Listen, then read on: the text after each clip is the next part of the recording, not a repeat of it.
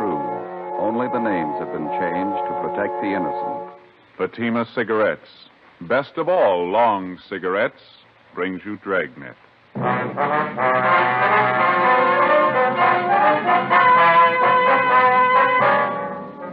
You're a detective sergeant. You're assigned to narcotics detail. You receive information that one of your city's most fashionable hotels is being used as the clearinghouse for high-grade heroin. Evidence points to a narcotics ring, the center of distribution. Your job, break it. You'll be amazed when you compare Fatima with any other king-size cigarette. The size is the same. They now cost the same. But in Fatima, the difference is quality. You see, Fatima is the quality king-size cigarette because it contains the finest domestic and Turkish tobaccos superbly blended. And Fatima is extra mild, with a much different, much better flavor and aroma than any other long cigarette. So compare Fatima yourself. Fatimas now cost the same as other long cigarettes, but your first puff will tell you... Ah, that's different. Yes, in Fatima, the difference is quality. Buy Fatima. They're extra mild, with a better flavor and aroma. Smoke Fatima, the quality king-size cigarette. Fatima, best of all long cigarettes.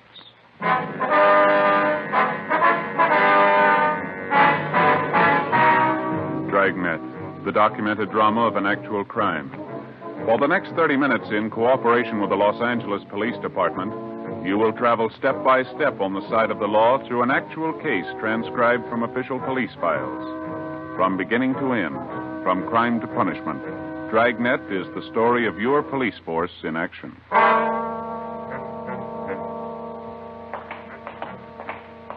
It was Tuesday, October 5th. It was foggy and rainy in Los Angeles. We were working the day watch out of Narcotics Division.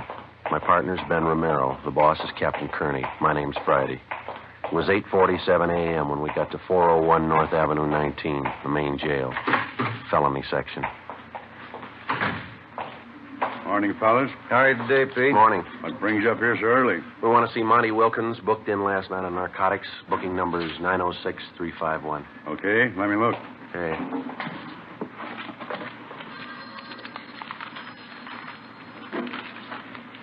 Here it is. He's in 103. Thank you, Pete. I'll put it in the book here, Joe. Okay. Here's my gun. You want to check it with yours? Yeah, right. I'll put him away. Okay, Pete.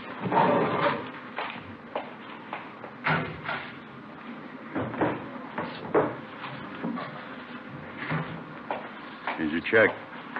Thank you, Pete. All set, then? 906-351. That's it. Okay, let's go. All right.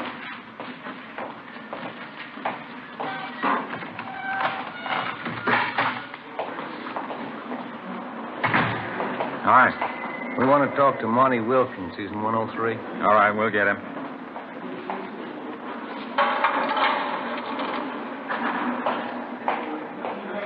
Monty Wilkins, 103 for interview.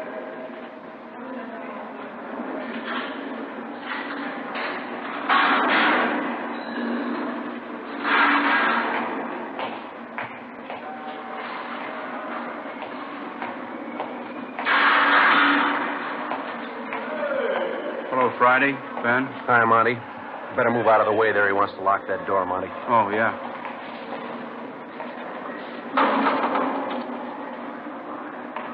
Let's go around the corner to the interview room, Monty. All right. Man, this is awful. What's the matter? Don't you feel good? I feel awful. Pretty sick. You look bad. I'll get the light. Okay, Ben.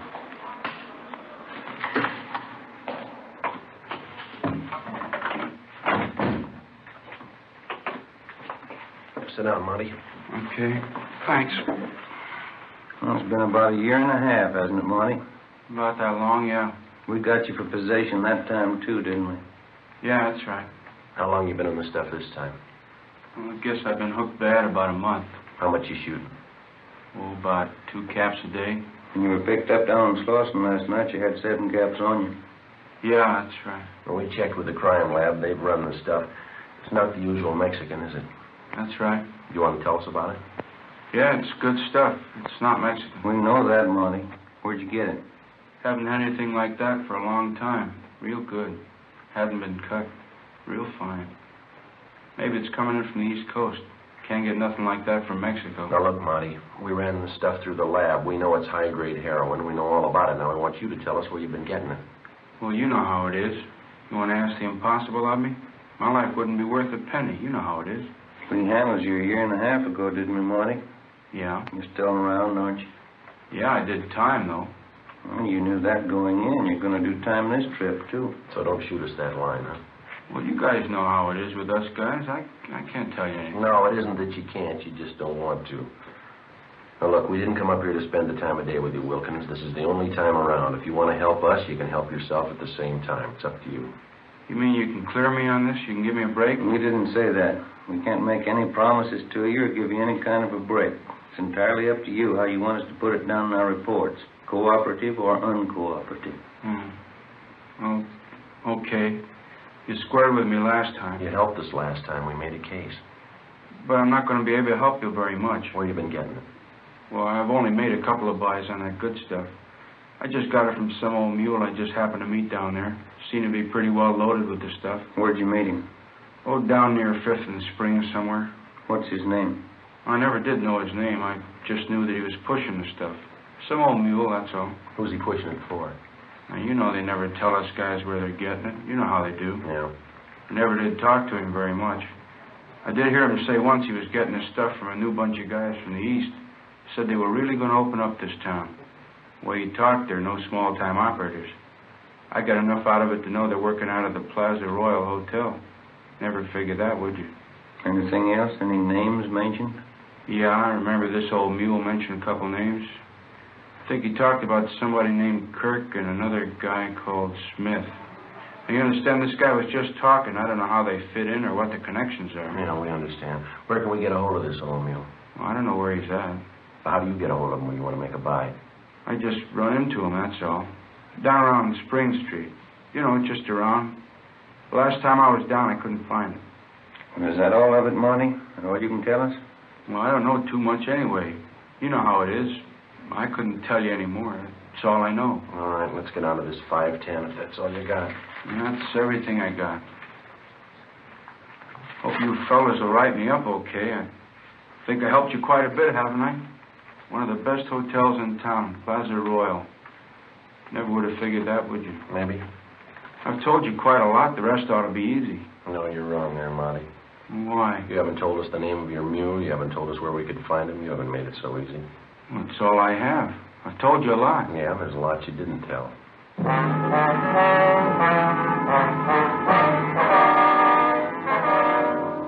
We continued our interrogation of Monty Wilkins. He refused to divulge any further information. What he had told us, together with information already compiled, seemed to check out. For the past 7 months, we'd been trying to localize the operations of what had come to be regarded as a well-running distribution center for high-grade heroin. We knew of the existence of this distribution point through the various users that had been picked up almost daily. These users would have in their possession quantities of high-grade narcotics. Unlike the cheaper, lower-grade quality common in the southwest part of the country, this type of heroin was more common to the eastern section of the United States.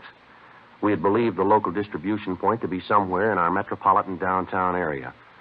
The information gained from Monty Wilkins had strengthened this theory. 10:25 a.m. We met with Francis Kearney, captain of the Narcotics Division. Plaza Royal Hotel, what do you think? Well, we've figured what we were looking for could be in that area, but we've never put our finger on that hotel. How do you figure on working it? Well, driving back from the jail, Ben and I were just kicking it around. Skipper, what do you think about putting a man in that hotel? Anything's a great deal better than we're doing now, but I don't know. Well, I'd like to give it a try. You sure like a crack at it, Skipper? You know how I feel about these kind of assignments. One man working inside, one outside. Brings the element of danger up kind of high. Well, we know it's not going to be easy, but it looks like a good bet. Sometimes these things are, sometimes they're not.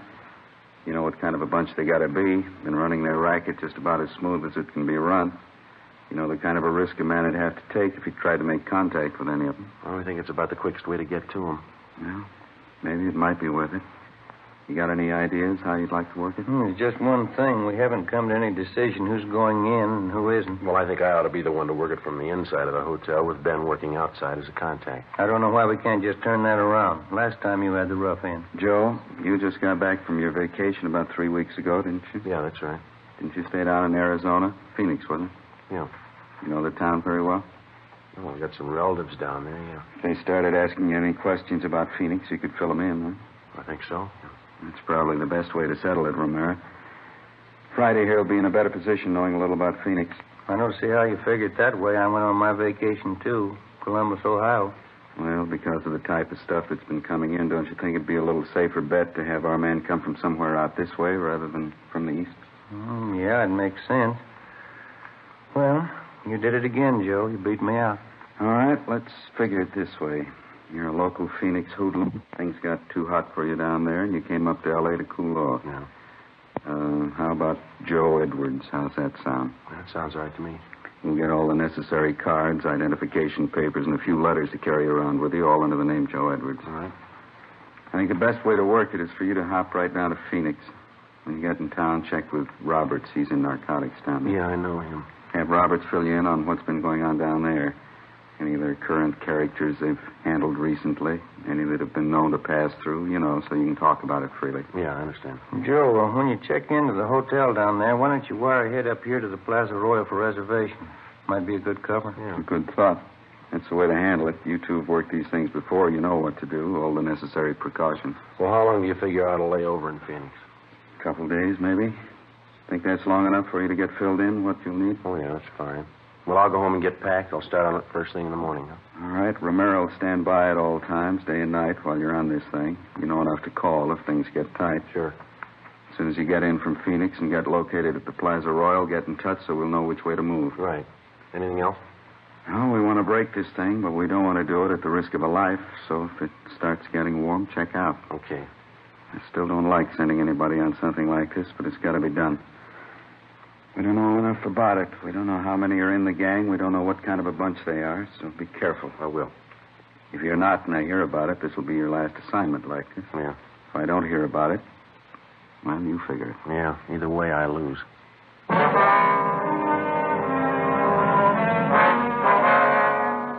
I went over to the photo room at the crime lab and picked up the identification papers that had been made out in the name of Joe Edwards. I went home and removed all Los Angeles labels from the clothing that I was to take with me to Phoenix, Arizona. I removed all my personal identification and Los Angeles Police Department credentials. I left my service revolver home and borrowed a .38 automatic from Ben. I packed it in my suitcase. The crime lab also furnished me with a package or a bindle made to resemble the usual form in which a person would carry heroin. I packed this in my suitcase. Before my departure, Ben and I went over the proposed plan as best we could. I was to arrive from Phoenix under the assumed name of Joe Edwards. I would register at the Plaza Royal Hotel in downtown Los Angeles and attempt to make arrangements to participate in a narcotics buy for the purpose of gaining sufficient evidence to apprehend the narcotics ring. I was to keep Ben informed as best I could of my progress. As outlined by Captain Kearney, I arrived in Phoenix and contacted Sergeant Roberts at the Detective Bureau down there. He furnished me with all the necessary information and assisted me in acquiring local Phoenix clothing store labels to have sewn in my clothing. I obtained everything possible to make it appear that I was a long-time resident of Phoenix, Arizona. Several dummy hotel bills were made up for me to make it look as if I'd lived there for a period of time. I was furnished with an Arizona driver's license, a membership in the local social club, and a voter's registration stub. These were all packed in my suitcase. October 9th, 10 a.m., I arrived at the Plaza Royal Hotel, the front desk. Yes, sir? My name's Edwards. I'm in from Phoenix. Did you get my wire? One moment, sir. Yes, sir. Joe Edwards? Yeah, that's right. Would you sign the register, please? Yeah, all right.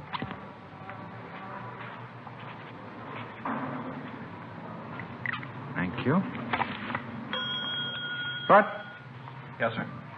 Would you show this gentleman to room 211, please? Yes, sir. This way, please. All right, thank you. Go ahead, sir. Thank you.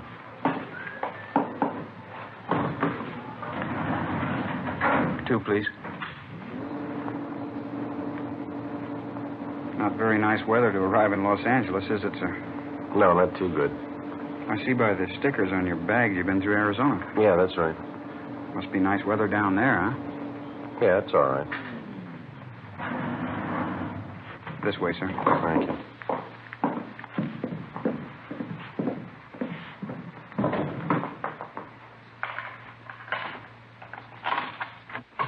Let me open a window for you, sir. A little fresh air in here. All right.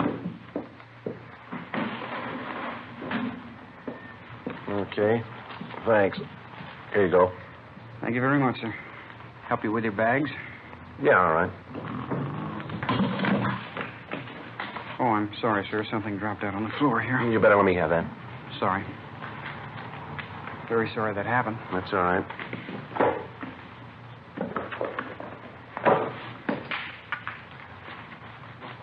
Mr. Edwards, while you're in town here, if there's anything I can do for you, don't hesitate to let me know. Yeah, okay. I couldn't help but notice that little package there that I dropped. Yeah. Well, like I say, I know my way around here in this town. If you need anything, anything at all, sir. I'll tell you what. Now, here's $5. You never saw anything fall out of my bag there, right? Anything you say, sir. Okay. Thanks a lot. See you later, huh? Yes, sir. Anything else, sir? No, that'll be all. You remember what I told you, sir? Yeah, I was just going to say the same thing to you.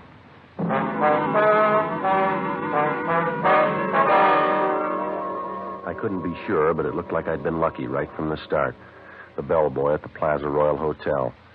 I didn't know if I could consider this an opening contact or not, but he seemed to show more than a passing interest in the bindle of narcotics that he had seen fall from my suitcase. I didn't feel it was the right time to press the issue any further with the bellhop, but I figured I'd wait and leave the next move up to whoever he might have been working for. During the next 3 days, nothing happened. I tried, without appearing to be too bold, to arouse some interest, but without success. October 13th, my 5th day at the Plaza Royal Hotel, 6 p.m. I went in the bar off the main lobby. I beg your pardon? Yeah. Kirk Harding's my name. I noticed you here in the bar the last couple of nights. You up here to buy a little, or are you selling? I don't believe I follow you, Harding. Look, boy, we've had you tabbed since that first day you hit town, October 9th. We haven't been out here too long ourselves. We're in business, too. Same business you're in. Well, I don't know what kind of business you think I'm in, but you got it figured wrong, mister. You know, this entire matter would work out much better for you in the long run if you'd level with me. You're just going to make it tough on yourself this way, Edwards. Well, I'm sorry. You lost me way back somewhere. All right, let's do it the hard way. You're up here from Phoenix. We know you've got some stuff with you. We know you're not a user. You're a member of the social club down there. You're a registered voter. Well, you've been working real hard, haven't you? Well, there's more. You got 2 pieces of luggage. You're carrying a .38 automatic. Any more? Yeah. There's a telegram from a friend of mine down in Phoenix. Yeah? We know all about you, mister.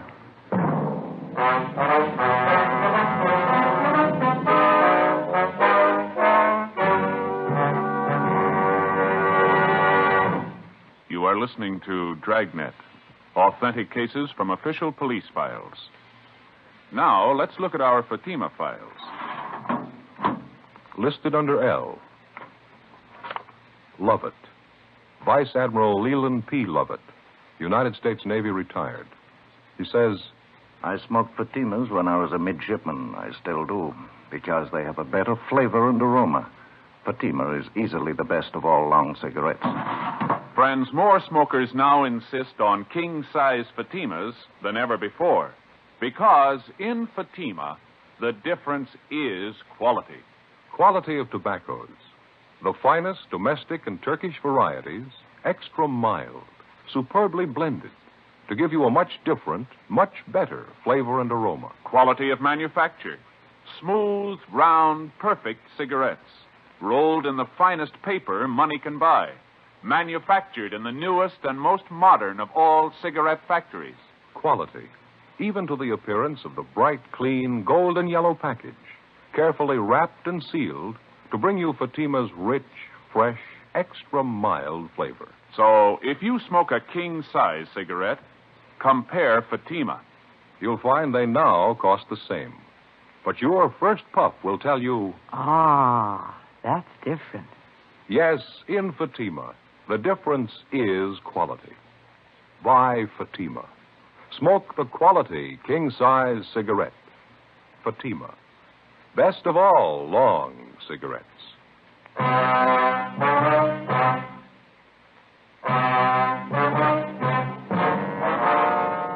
a tight moment as Kirk Harding fingered the telegram in the bar of the Plaza Royal Hotel. I'd spent many hours in consultation with Sergeant Roberts in Phoenix, Arizona, before undertaking this assignment. I felt sure that we hadn't overlooked anything that might lead to my true identity. Kirk Harding read the wire to me. It was from a man by the name of George Ferguson. He'd done some legwork for Harding and had not been able to furnish him with anything other than what had been found out in going over my room. I knew I'd found the contact that I was looking for. I told him that I was in the business of buying narcotics, that I was in Los Angeles for the purpose of making a prearranged narcotics buy with agents dealing in Mexican stuff. Harding immediately gave me a strong sales pitch, saying that he could furnish me with high-grade heroin fresh from the European market in quantity. At the end of the first week, I was introduced to Kirk Harding's two associates, another man called Smith, full name Horace L. Smith, and a woman by the name of Lucille Cosgrove. Ben had been unable to find records on any of the three. For the next 3 weeks, we became more friendly. We went places together, spent a great deal of time together. Monday, November 15th. Well, we've had a lot of fun the last few weeks, haven't we? Yeah, there's no doubt about that, but I got to be getting back to Phoenix. Well, now, don't get eager, Joe. You know how cagey you were. You made us wait.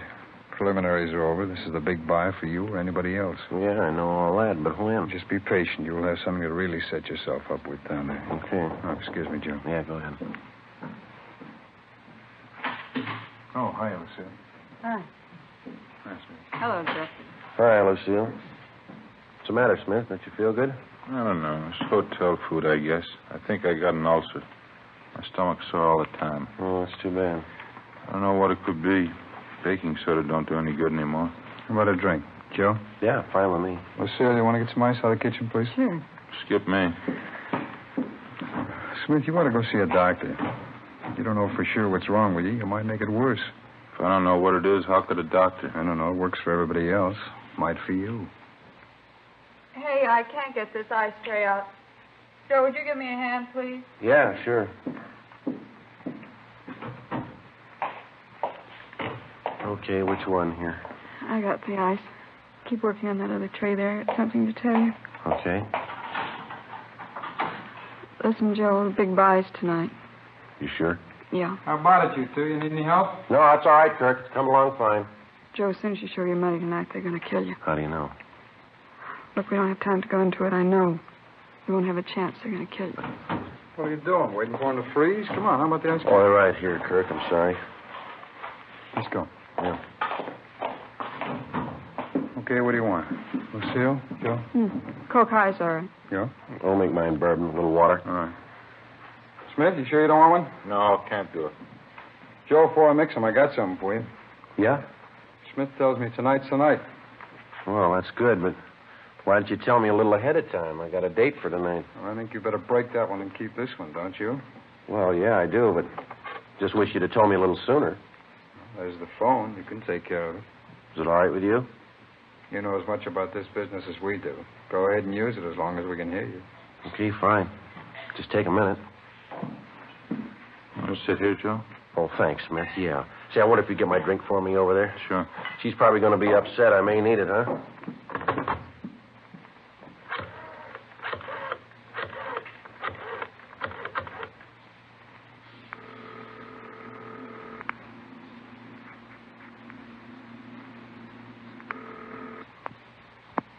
Romero talking. Hi, honey. This is Joe. Oh, yeah, Joe. I'm sorry I won't be able to make it tonight, dear. You can't talk, huh? That's right, dear. No, I just can't get out of it. I'll do the talking, Joe. Is it by tonight? Yeah, well, it just came up all of a sudden. Where do you know? No, darling, I can't tell you where I'm going. You couldn't go along anyway. Okay, we'll be with you 5 minutes from now all the way. Where are you now, at the hotel? Well, that's the way it is, and I can't help it, that's all. Maybe we can get together later, huh? We'll use one car, Joe. We'll stick as close as we can to you. One car ought to be safe, huh? Well, that's better, honey. Now, that's the way I like to hear you talk. I'm sorry. And I'll see you later, huh? We'll be with you. Okay, dear. Well, she still love you? Yeah, she loves me. 15 minutes after I hung up, we went downstairs and got into a green Chrysler sedan. It was parked out in front of the hotel. I looked around. I didn't see Ben or any of our cars in sight. Smith drove, and Kirk and I got in the back seat. The woman, Lucille Cosgrove, remained at the hotel. I didn't know which of the two men was planning to kill me, but I felt sure Lucille Cosgrove told me the truth. Her information on the buy was right, and maybe this other was correct as well. We drove out Figueroa Street for about 16 miles. At this point, it became evident we were heading for the Los Angeles harbor area. You ever see a fog as thick as this, Joe? No, never have. Can't see 50 feet in front of me. Yeah, well, just take it easy. Nobody's in a hurry. That's right. Don't want to pile up anywhere. Where are we going? We're almost there. This your car here? I've never seen this one before. No, we rented it. Isn't that the way you operate? Yeah, that's right. I just wondered if you played it as safe as I do. We do. I'm going to swing in this next alley up here, Kirk. Somebody tailing us? Kill your lights. Right. See anything out the back window? Wait a minute.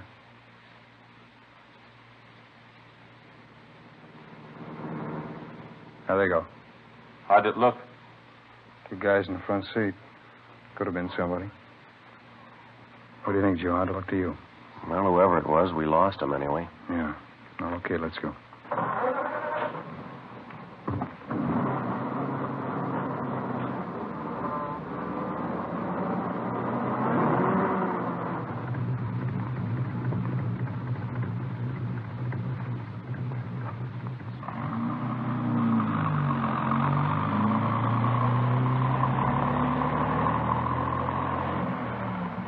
Look at that.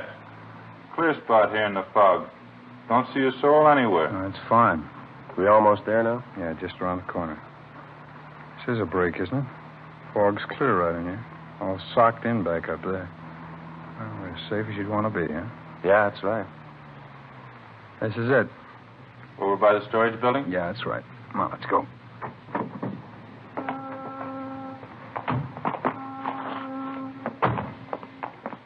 Over this way, Joe. What's over there in that building? We're not going inside, just over there in that alcove. All right, this is it, Joe. Let's see the money. Well, wait till I see the stuff, huh? You don't trust anybody, do you? What are you trying to prove? Well, I didn't like what he said. You're not going to like what I got to say either. Freeze, mister. Drop it, you! Watch it, Ben!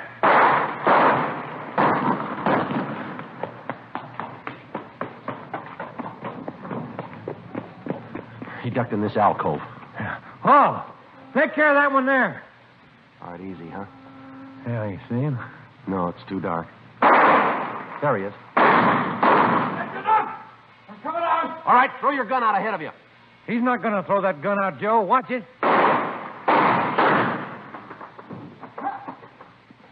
Come on.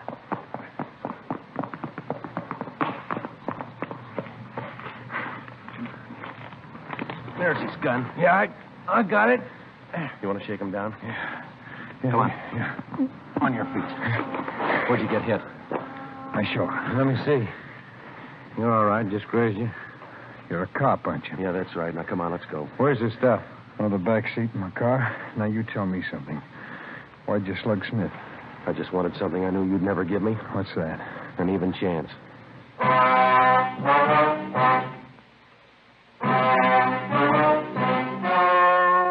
The story you have just heard was true. Only the names were changed to protect the innocent. On January 4th, trial was held in Superior Court, Department 81, City and County of Los Angeles, State of California. In a moment, the results of that trial. And now, here is our star, Jack Webb. Thank you. Friends, let's compare Fatima with any other long cigarette. Now, Fatimas are the same length, 85 millimeters. Fatima has the same circumference, 1 1/64 inches around. And Fatima filters the smoke exactly the same long distance as other king-size cigarettes. But in Fatima, the difference is quality. You get extra mildness, a different, much better flavor and aroma. That's right. Fatima gives you all the advantages of extra length plus Fatima quality, which no other king-size cigarette has. Tomorrow, buy Fatima.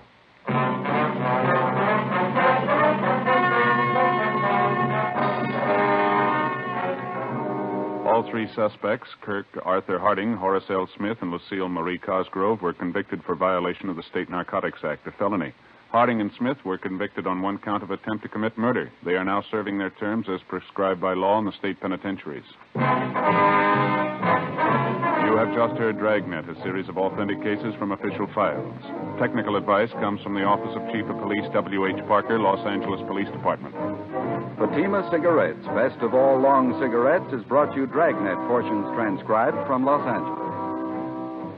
Stay tuned for Counter Spy next over most NBC stations.